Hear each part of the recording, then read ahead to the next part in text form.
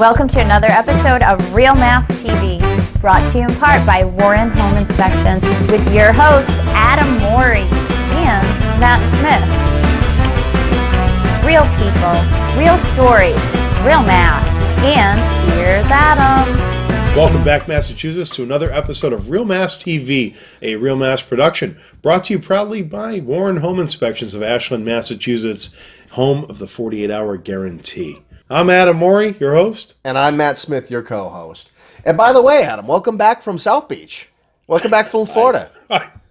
I saw on Facebook that you had gone to South Beach. I'm laughing for a reason. I'll tell you in a minute. I just got to collect myself. I actually was not in South Beach. I decided to pull a little. But Facebook said you were in South Beach. I just want some quiet time.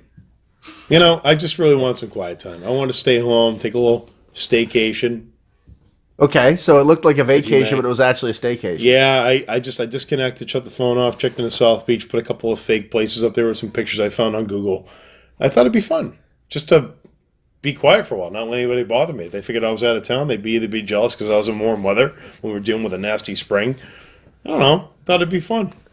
So you just checked in saying you were at South Beach, but you didn't actually go. No, I didn't go anywhere. I stayed right here. I didn't even know you could do that with Facebook. Yeah, it's amazing. How many more people thought you were in South Beach? Obviously, I can't be the only one you fooled. Otherwise, I'm going to feel like a real idiot. Well, I'll tell you what. I still got a lot of random Facebook waivers. Yeah.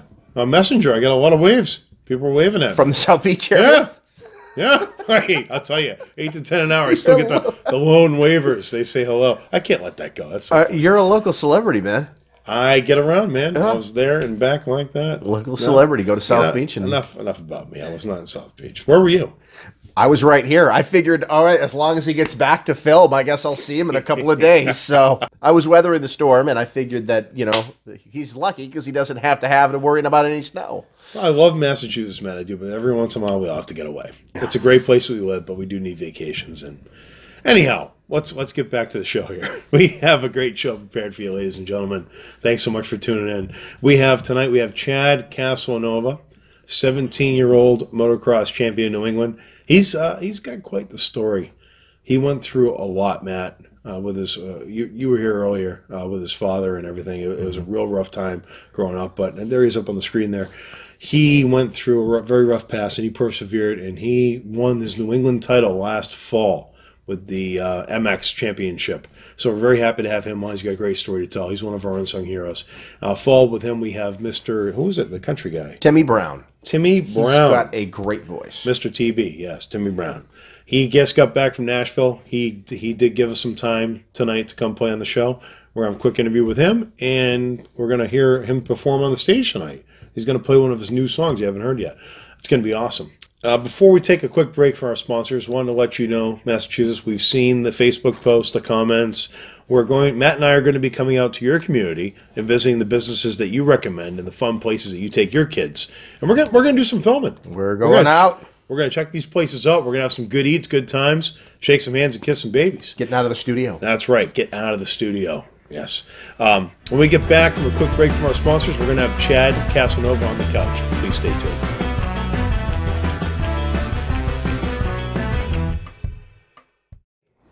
Hey everybody out there, it's Dan McNulty from Lux Auto Plus. Hopefully you've already seen some videos of mine out there on Facebook. Listen, I want to let you know I'm part of a great opportunity for local business owners and local artists trying to get a little bit more exposure out there. Don't forget, if you do need a new vehicle or if you need some help with financing getting into a vehicle, feel free to get a hold of me, Dan McNulty, or Dan the Man as they all like to call me, at Lux Auto Plus. So stay tuned to the season ahead for Realmass, and please inquire if you're looking for a little more exposure.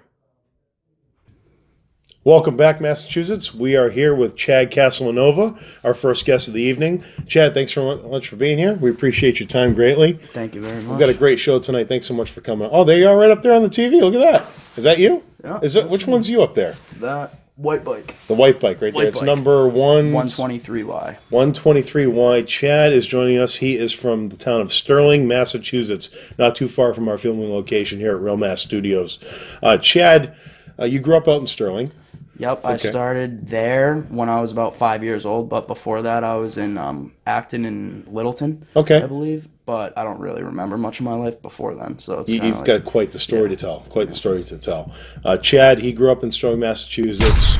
He got into dirt biking. How old were you when you got into this? I was 2 years old when I started riding dirt bikes. What started the dirt biking? Basically, my dad got me into it when I was very, very, very young. And we started off with like a little Suzuki, little dirt bike, and slowly just worked our way up. And I've been training for this basically since I was like 5. Wow, it's amazing. Thank you. It's amazing. I started off with a little mini bike myself. It was a little $50 purchase at the town auction at the church, and it was a Cat Trail 50. Yeah, good stuff.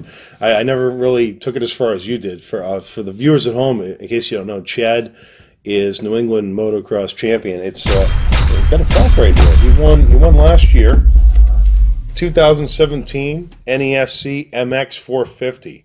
That's pretty impressive. That's motocross, right?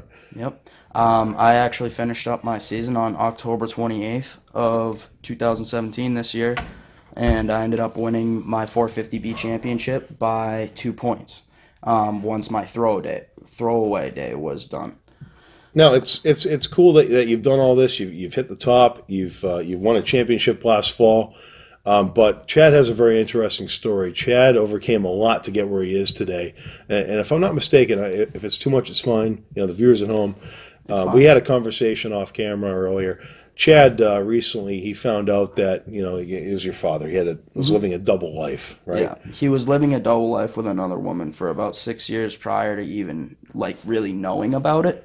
So, I mean, basically throughout 6 years, we didn't know that he was living the double life. But then once we found out that it was, like, it was a really big shock to us. Now, how do you persevere and stay on the dirt bike and follow your dreams, knowing all that? That must have been like a smack in the face, kind of, you know? Just yeah, I mean, that though, motocross is like my one thing to get away from everything. It's kind of like a musician behind the instrument. Yeah, it really helps me get away from like all my issues and stuff.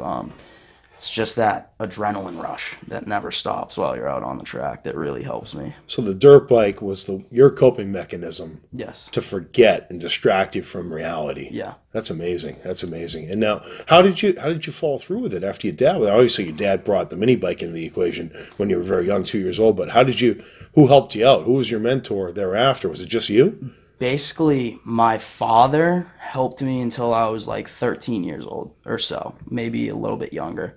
And then at that point, I already had like big dirt bikes. So I was like on big bikes and just needed to keep going with my dream. And basically, once he was out of the picture, it's been my grandmother and my grandfather that have been helping me with a lot of the stuff for like bike parts and, you know, actually getting me to the races. So you've had some support. You've had some people in your life. Your family stepped up to the plate. Yeah. They supported your dream and what you wanted to do. Yes. Now, why would you say you do what you do after all that's happening? Most people, you know, they would cower down. They would hide behind something and not, you know, get anything more out of life. They just get depressed. Yeah. How did you face that? You must have been depressed. How did you face that? How did you overcome it? The depression was pretty hard to come through, but once I actually did get through it, I started really bringing myself to a point where it was like I focused on motocross as my one thing that helped me so much. So I had to keep riding. That was my one thing that kept me like sane, basically, was riding a dirt bike. Chad, you are an unsung hero. You are. Is there anything you want to tell the viewers at home? Like, you're 17, correct? Mm-hmm. 17 years old, won his first New England title with motocross. Why do you ride now? What's the point of keep riding? Are you doing it for yourself? I don't really do it for myself, honestly. Like, I do it for myself, but at the same time, I do it for my family, and I love how everything is just, like, coming together slowly, and I ended up being able to achieve a championship, and now I'm going to try to get my professional license in motocross. Oh. So... Is there anything you want to tell the viewers at home? They can follow you maybe on a Facebook or social. You can follow me on Facebook at Chad Castellanova. On Instagram, it is Chad_Castellanova. And I think that's really it, unless you go to YouTube, and then that's also Chad_Castellanova. So that's all 3 of them. He's got a very long last name. We will put it in the comments section when you watch this on YouTube, folks at home. Yeah, it's a little hard. It's awesome. 11 letters. So. That's awesome. Well, thanks so much for coming on. Folks at home, Chad, motocross champion New England, right here from Sterling, Massachusetts. We'll be back with Mr. Timmy Brown after a quick break from our sponsors. Thank you.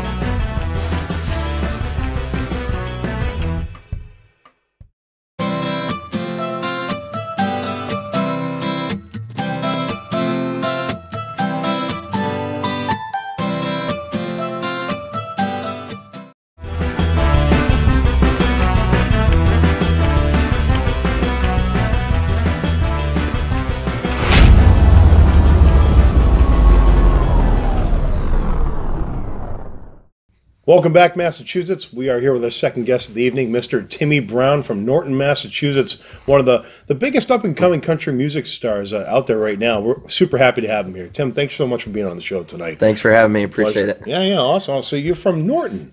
Norton, Massachusetts, yeah. Norton, Massachusetts. Whereabouts is Norton? I think about where it is. I don't know exactly where it is. It's like 15 minutes from Gillette Stadium. Okay, yeah. Okay, South, yeah. Patriots fan, right?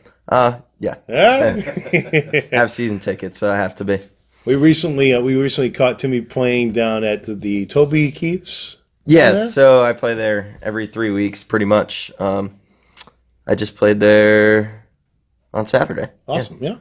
Toby Keith's, what's it called? I love this bar and grill, yeah. It's an awesome place. Awesome. So you've been doing a lot of It's exciting huge, yeah. things. There's like, I think the bar can fit like 800 people or something like that. It's a pretty big place. Yeah. It's not even. It's like a venue. It's like Yeah, a House of it's Blues huge. almost. Yeah. It's awesome.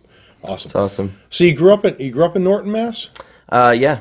Well, I was born in Attleboro, but I was pretty much born and raised in Norton. So. Okay. All right. Perfect. Yeah. Now, what made you? I mean, we listened to some of your music. You had a couple of singles out there.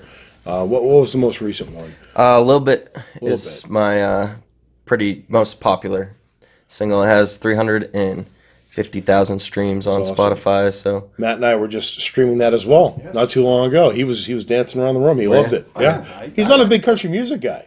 I like good country. I like good country. I play. am I I in would the classify category you of? as good country. Okay, great. Okay. Is it country? Is it like old school country? Is it like today's country? What would you say the genre is? It's modern country, yeah. Modern country. Pop, Right. modern country. With a little hint of rock. Yeah, see, I was going to ask that as I was listening to you. What were some of your influences? Because you've got an eclectic sound for your genre. Oh, yeah. So some of my influences, so wide variety. Brad Paisley. I love George Strait, and then I was actually classically trained vocally. So Josh Groban. Oh, wow. Then I kind of just mixed them all together into my own country sound. We enjoy the music thoroughly. Thank you. I appreciate that. Yeah. You are an artist. Matt is a former drummer. That's why he takes an interest in You music. gonna play drums today? Yeah. Not going to play drums today. No, I But I'm didn't bring them. punching. Yeah. Very nice, very nice. So what made you choose the music? Where'd you get your start from? So I started playing piano when I was 5 years old, and my father used to bring me down to Nashville about 8, 9, 10 years old, and that's when I got pretty much into country music. But I went to college for music education, and I started to teach voice lessons, and that's when I was classically trained, and that helped me with my singing. And then I got into guitar. I didn't actually start playing guitar until probably 3.5 years ago, and then it was easier than bringing around a piano everywhere. So What, 3.5? So for 3.5 years, you've been playing the guitar. Yeah. And you have that little bit. It was 2016 or 17. Yeah, it was 2016, April 9th, 2016. I released That a little bit. quickly. You just Well, I don't play That's lead amazing. guitar. I just act like I know what I'm doing. Playing the guitar and singing, I can't carry a tune in a bucket and let alone play an instrument. Doing both at the same time, that's a talent. I've tried it many times. I do karaoke. Karaoke's fun. Karaoke. If you're drunk, yeah. Maybe I can get on the stage with you, Toby Keith's one of these nights. You can, yeah. I always have tequila on stage, so Awesome. I'll Yeah. give you some. Patron. That's good stuff. Ah, that is good stuff. I had to take the bottle away from the set earlier because Matt, every time he sees it, he just grabs it. He goes for it. I would too. Yours as a musician, force a habit. What can I say? Awesome. So, I think that's got to be your kind of description as a musician. Can you play an instrument? Can you drink tequila? Yeah. Or whiskey? Yeah. Can you hold liquor at all? Can you hold whiskey? Can you hold tequila? That's a true mark of a musician. We're gonna hold our liquor and hold our, you know, whatever, what have you. After we get back from a quick break from our sponsor, we're gonna enjoy some live music from Timmy Brown on the main stage here. So please stay tuned, Massachusetts. We'll be right back with Timmy Brown. There's just one way, One of a kind. to describe our specialty. It's genuine Colonel Sanders. All you gotta say is original recipe. Yeah. America's favorite, bite after bite. #1. Kentucky Fried Chicken, we do it right For you, How would you describe the perfect chicken? just one way. Original recipe. Kentucky Fried Chicken, we do chicken right. Ladies and gentlemen, Mr. Timmy Brown is going to be playing for us. Enjoy some music by him. I'm going to enjoy a nice pizza here. Timmy, thanks so much. Take it away. All right, this is a new song I wrote in Nashville like a month ago. I haven't recorded it yet, but you guys are hearing it for the first time today. It's called That's Where You Come In.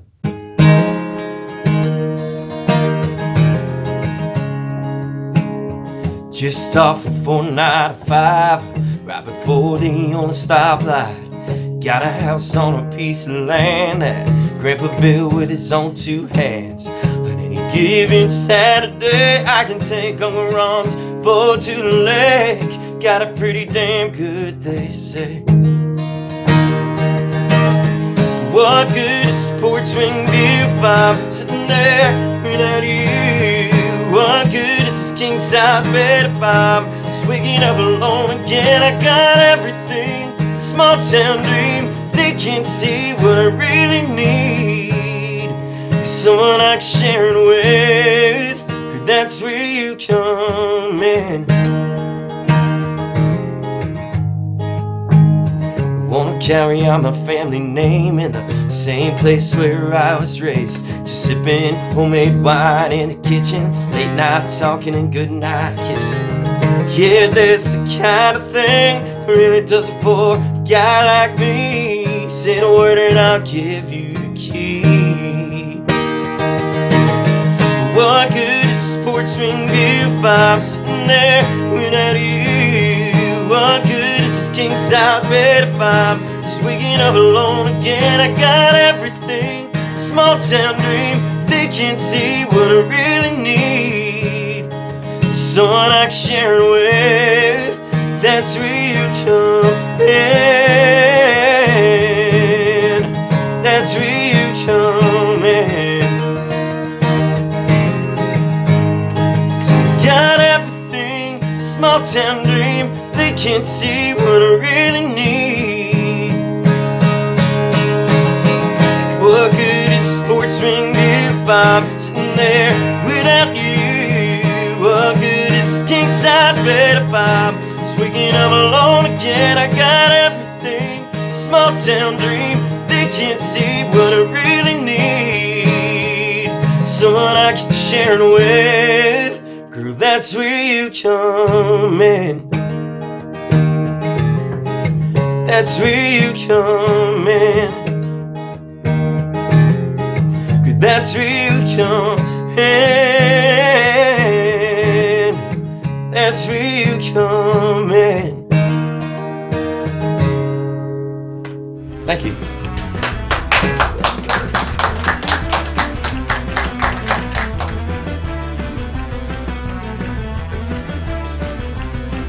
Welcome back, Massachusetts. Thanks for joining us this evening. We had a great time with Mr. Timmy Brown and Chad Castellanova. Timmy, thanks so much for joining us. Thank you. Chad, awesome having you here tonight. Thanks so much. Thank you. It's been great. And until next time, it's been Realmass.